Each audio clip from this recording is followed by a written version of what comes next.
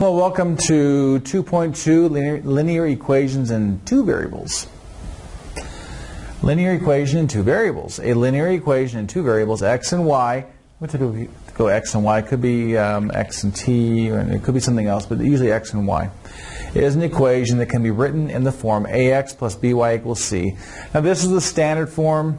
I'm not a fan of the standard form. I like the slope-intercept form. It's the most useful form, where a, b, and c are constants, and the a and b are not both 0. This form of such an equation is called the standard form. So example 1, determine if the following are linear equations. So what I want to point out back here, it's ax to the 1 power plus by to the 1 power equals c. A, b, and c are constants. The point is that x and y are to the 1 power. They're linear. If they're squared, or to the 3rd power, or a 4th power, it's not going to be, even negative 1 power, it's not going to be linear. So in this case right here, is this an equation, a linear equation? The answer is yes. I mean, we can expand this a little bit if you want. It'd be 9x plus 4y minus 4x equals 3, or 5x plus 4y equals 3. This is yes, it's a linear equation.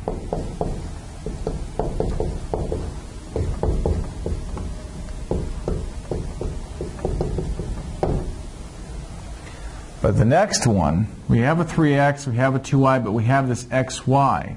With that product in there, that's not going to be linear.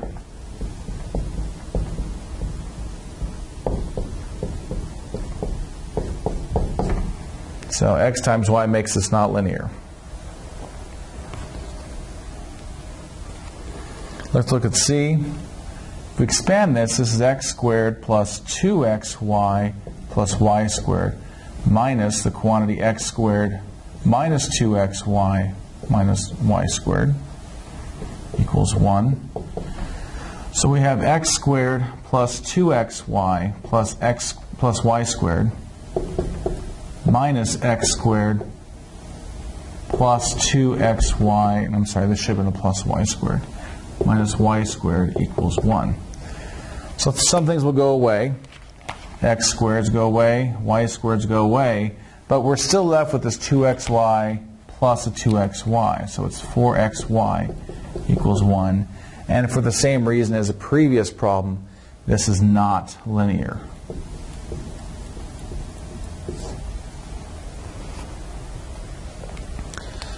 Now the next one, x squared minus 2x equals 3 minus x squared plus y. I can add x squared to both sides, and we have 2x squared minus 2x equals 3 plus y. So for the sake of this x squared alone, this is not going to be linear because you have an x squared.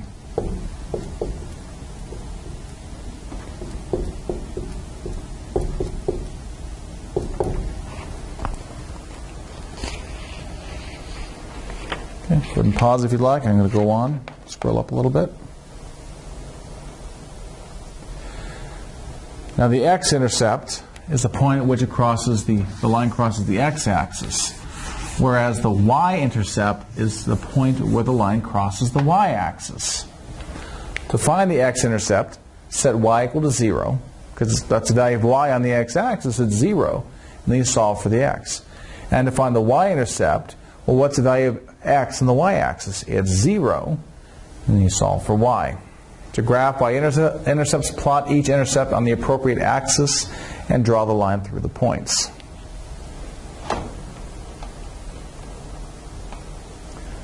Example 1 says, example 2, determine the x and y intercepts of the linear equations and then graph the equations.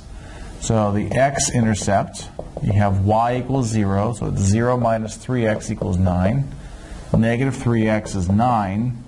Divide by negative 3, x is negative 3. So we have the point negative 3 comma 0. This is the x-intercept. If I said x equals negative 3 is the x-intercept, that's not an intercept. A point is got two parts, the x and the y. So we have negative 3, 0. And for the y-intercept, x equals 0. So y minus 3 times 0 equals 9. Y equals 9.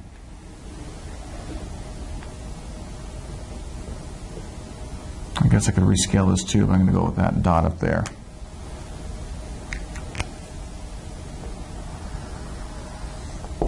And there's our line.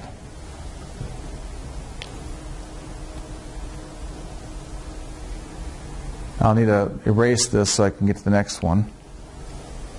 So I'm moving on. The next two on the screen together. On the board. There we go.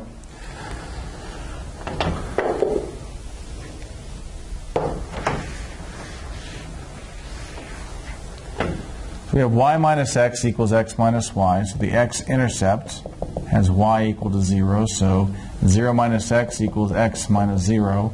Negative x equals x. Adding x to both sides, 0 equals 2x. And divide by 2, x equals 0. So it's 0, 0. For the y-intercept, x equals 0. So it's y minus 0 equals 0 minus y. Y equals negative y. Add y. 2y equals 0. So y equals 0. That's a 0, 0. Same point. So doing the intercepts, we only got 1 point. We need to graph some other points. How about x equals 2? Y minus 2 equals 2 minus y. If I add 2 to both sides and add y to both sides, 2y equals 4, or y equals 2. So x being 2, we have y being 2.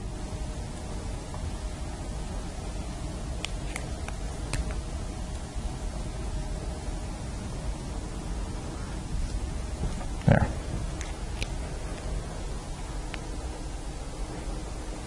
Let's go on to the next one here. We have 4 minus 2y equals negative 2 minus 6x. So we'll do the x-intercept first. Y equals 0. So 4 minus 2 times 0 equals negative 2 minus 6x. 4 equals negative 2 minus 6x. I'll add 2 to both sides. 6 equals negative 6x. Divided by negative 6, x equals negative 1. So negative 1, 0. For the y-intercept, x is 0. So we have 4 minus 2y equals negative 2 minus 6 times 0. We'll subtract the 4 from both sides. Negative 2y is negative 6. And divided by negative 2, y equals 3. So we have 0, 3.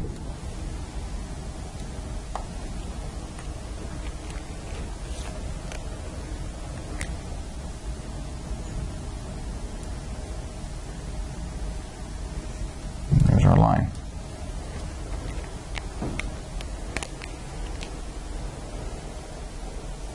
I'm going to move on here. Feel free to pause.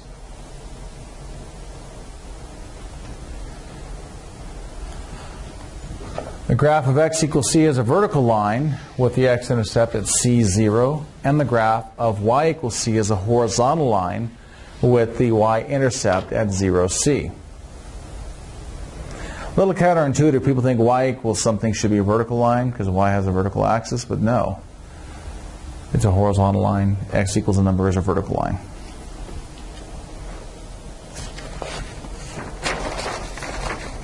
Last page here. We're going to graph 2x equals 8. See if I can get these both on the same view. Nope, can't do it. So if I divide by 2, I have x equals 4. So x equals 4 is a vertical line that goes through 4, 0.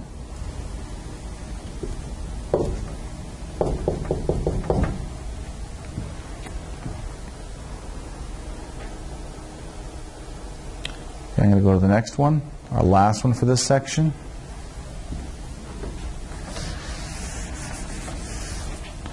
Three y equals negative 9, divide by 3, y equals negative 3. So it's a horizontal line through negative 3.